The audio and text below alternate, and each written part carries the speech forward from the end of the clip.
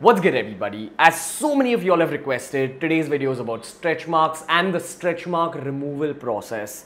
But before we get to the science, the causes and the treatment, let's talk about one very important point.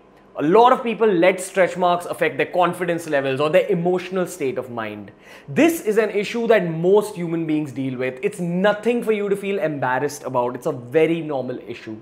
So instead of letting it affect your state of mind, your job right now is to just educate yourself about it and educate yourself about the science behind preventing stretch marks in the long term. So how are we going to do that? We're going to science the shit out of it.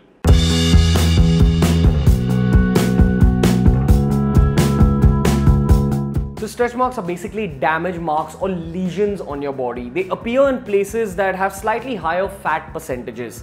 So that's your chest area, your abdomen area, your thighs, your buttocks. They start off with a red or purple color and then transition into a white color. Now while it's in its red or purple form, stretch marks are treatable.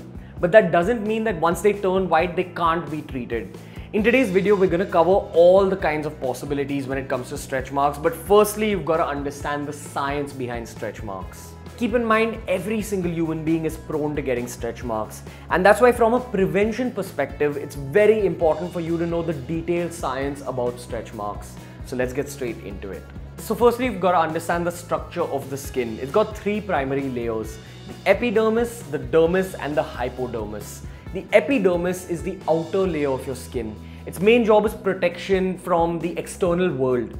The innermost layer, the hypodermis, is responsible for insulation because it also contains the fat layer.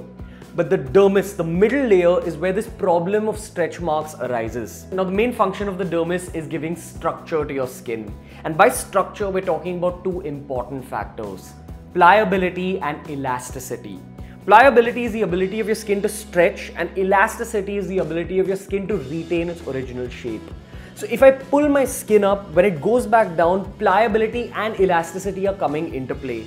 And it's coming into play through the dermis. This is the main function of the dermis. Stretch marks occur in the dermis. Now, why do stretch marks happen in the first place? To answer that question, you've got to understand the term fibroblast. It's a type of cell in the body, and it's an origin cell for the connective tissue in the body. Primarily, we're talking about the connective tissues collagen and elastin fibers. Collagen and elastin fibers help in giving the structure, the elasticity, the pliability to your skin, but they originate from fibroblasts. So you can think of fibroblasts as some kind of currency for connective tissue. Say suppose you have 100 rupees and you can buy 200 chewing gums with those 100 rupees. Similarly, if you have 100 fibroblasts, they'll give rise to 200 units of collagen or 200 units of elastin fibers. Now, stretch marks affect some people more than they affect other people. And that's primarily because those people have a lesser degree of collagen and elastin fibers. And that also means that they have a lesser degree of fibroblasts in their body. So the real reason stretch marks happen are because your body is producing fewer fibroblasts. Fewer fibroblasts means more stretch marks. But what causes these fewer fibroblasts? There's two primary reasons. Firstly, some people are genetically prone to having fewer fibroblasts than normal. And that means they're also prone to having more stretch marks. But the second, more common reason is stress. When you're stressed, be it mental stress or even something like physical stress through over-exercising, your body produces more of a hormone called cortisol, which is the stress hormone. It's produced by your adrenaline gland when you're in a fight or flight situation. So when a dog's chasing you, that's a fight or flight situation. Your body's going to react to that external situation by increasing its level of cortisol. But that also applies to situations where you're stressed with work or your studies or your life. Your body elevates its own cortisol levels. And even if you're over-exercising, if you're putting your body through too much exercise, more than you should be putting it through, that's when your cortisol levels get elevated. A higher degree of cortisol affects the formation of fibroblasts. And lesser fibroblasts mean lesser collagen and elastin fibers, which mean more stretch marks. Why do stretch marks happen? Because you're stretching your skin, and because there's lesser collagen and elastin fibers, when you stretch the skin, it ends up getting damaged instead of coming back into place. So those are the two primary reasons you get stretch marks. But what causes the stretching in the first place? This is where the causes of stretch marks comes into play. Firstly, we're talking about a rapid weight change. That's a rapid gain in weight or a rapid loss in weight. Usually when you gain weight very fast, your skin gets stretched more than expected and then it can't retain its original shape.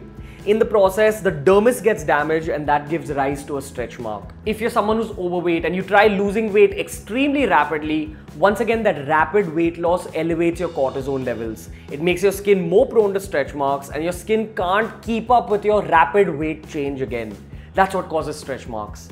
But there are other immediate reasons. We're talking about pregnancy obviously, where your stomach kind of becomes much bigger than it's used to being. And cortisol levels are elevated during pregnancy, so it gives rise to stretch marks in pregnant women.